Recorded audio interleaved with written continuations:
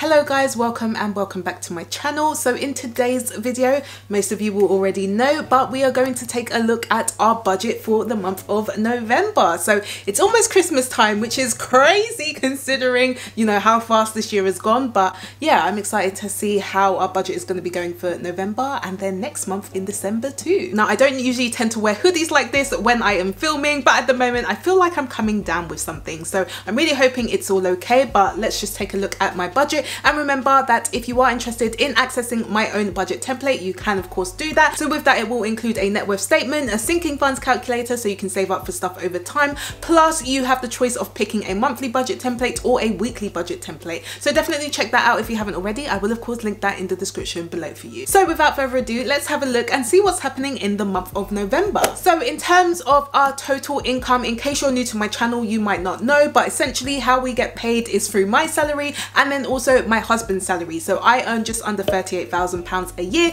which is around 48,000 US dollars, and my husband earns just over that. So we really do earn similar incomes and we do not actually earn big bucks, but I do like to keep our total amount private. The only thing that I would say that's slightly different this month is we actually took some money from our wedding gift. So if you didn't know, we actually got married in September, and of course that meant that we ended up having some monetary gifts, which was really nice. And the reason why we actually ended up taking some money out of our wedding gift pot is due to the fact that we actually ended up using our emergency fund last month. Now, I did mention that in our October budget update video, so definitely check that video out if you haven't already. I will of course link that up here for you and in the description below. But when we go into like the sinking funds and the budget in more detail, I will explain that in a bit more detail. But essentially our total income included both of our salaries plus the wedding gift money that we already had as well. So moving over to savings and investments, again, this is something that we pretty much consistently do all the time. So we currently have 1,500 going towards our savings, and that's for a property, and then we have another 100 going into my husband's stocks and shares ISA, so that's really how he invests in the stock market, and then also another 100 into my business as well. And if you didn't know, I actually ended up launching my one-to-one program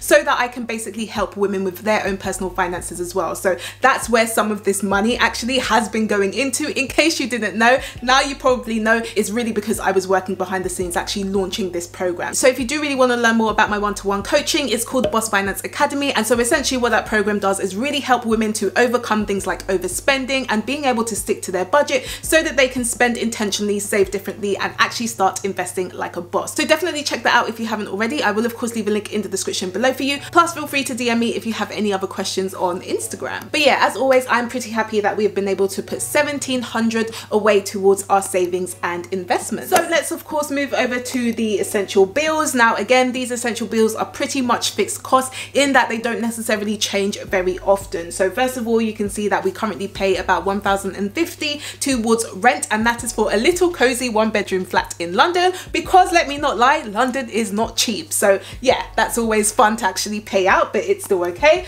Plus we've also got water, so that comes to 50, electric and gas is 43 at the moment, and then council tax is about 145 per month, along with broadband is around 29.60, and then we also have iCloud, which is 158 currently, and then along with that we have our SIM contract. So my husband's SIM contract is 12 and my own SIM contract is 10. Again, we currently use Voxy where we get a certain amount of data, but we also get endless social media data as well. So definitely check Voxy out specifically if you are from the UK. I will of course leave a link in the description below for you because we can both get vouchers if you decide to use that link. And then with TV license, again, if you're new to my channel and you didn't know, we actually pay for TV license annually, and we'd already paid for TV license this year, and we've already got money aside for next year as well. So I'm very happy that we're pretty much prepared for that. And then along with that, we of course have our tithes, charity and giving that is pretty much going to be paid out because we essentially treat it as an essential bill. Is really, really important to us as people of faith. So yeah, you can see that our essential bills are pretty much the same as last month. And then in terms of sinking funds, so I have put our emergency fund in this category. I was thinking, oh, should I put it into our savings? Because I used to actually put an emergency fund into the savings category. The only reason why I did it is because this has pretty much been treated like an expense because we're having to pay back the emergency fund. So I don't know, from a mindset perspective, I just wanted to leave it in sinking funds to say, okay, this is basically expense we've had to pay out. So essentially the expense was around 70. So if you guys didn't know, unfortunately when my husband was playing rugby, he ended up hurting his eye, had to go to hospital. I explain it in the October budget video, so just check that out if you want to. But yeah, he had to go to hospital and we basically basically had to go and pay for a lot of taxis to go and pick up the car, and then realized that we couldn't pick up the car and then had to come home and all of that stuff. And then also he had to actually go to hospital again and ended up getting prescribed things like eye drops and stuff. So that meant we had to spend a bit more money. So we ended up spending around 70 on that, which obviously wasn't amazing, but you know, thank the Lord, my husband is all okay, his eye's all okay. But essentially that's why we ended up having to use our emergency fund. And so, as I always say, it turned it into an inconvenience rather than a total disaster. And then moving over to spending. So in terms of petrol, we have actually allocated 110. We did end up overspending last month. I don't remember how much we overspent with that. Again, watch the last video, October video that I uploaded, but we did end up overspending. However, we did end up having some money that basically helped us for the next week. So I think 110, I mean, fingers crossed it should be okay, particularly because we're not going to be driving as much as we did last month. So I'm really hoping that will be all fine, but we will see.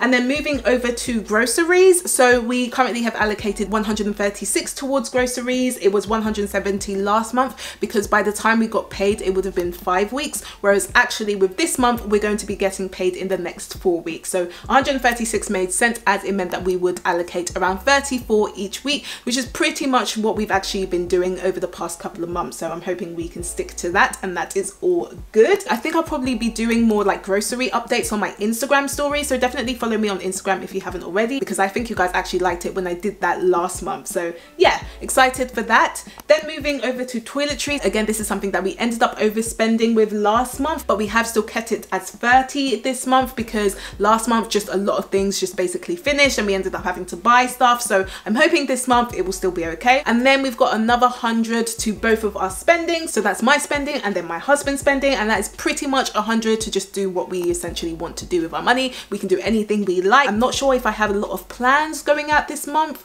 We'll see, but you know, 100 is there to be spent, so looking forward to that.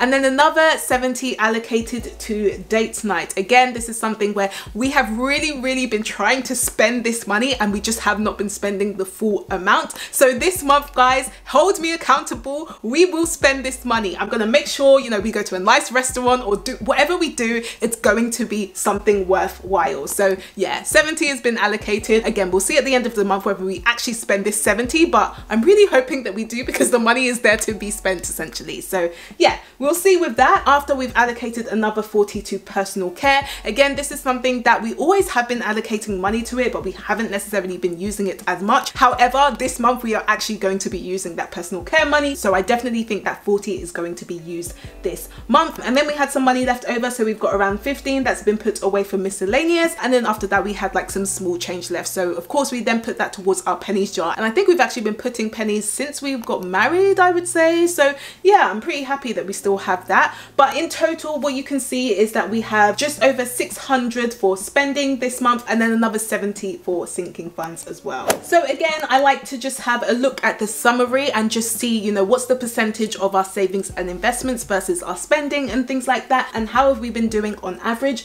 And you can see just in terms of actually the spending, we have been quite consistent. I mean, in August and September, we definitely spent less compared to how we've been spending in October and even July. But in November, it pretty much seems like it's going to be in line. Hopefully we don't end up overspending this month, but again, we will see, you never know. With the summary, what you can see is that we are currently putting away 41% on average this year towards our savings and investments. Our essential bills is around 43%, but then also remembering that actually also includes our giving and our tithes and our charities as well in terms of that 43%.